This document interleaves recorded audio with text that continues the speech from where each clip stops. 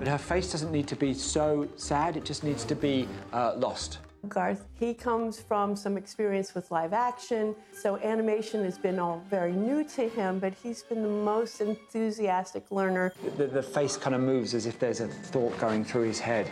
I thought, yeah, I'll be fine. You know, I've done live action movies and loads of things like that, it'll be fine. And it was totally different, and it's like working on a giant, like, production line, moving your movie from department to department. So it began obviously with the script, but then very quickly we started to design the characters and the world.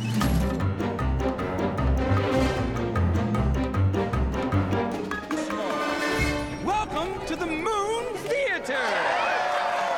There are a lot of great things about making a movie with illumination, but one of the best ones is working with Eric Guillaume, because instantly your world is unique. We wanted it to be beautiful, and we wanted it to be a world that, you know, you could really, to quote Chris Meledandri, crawl into.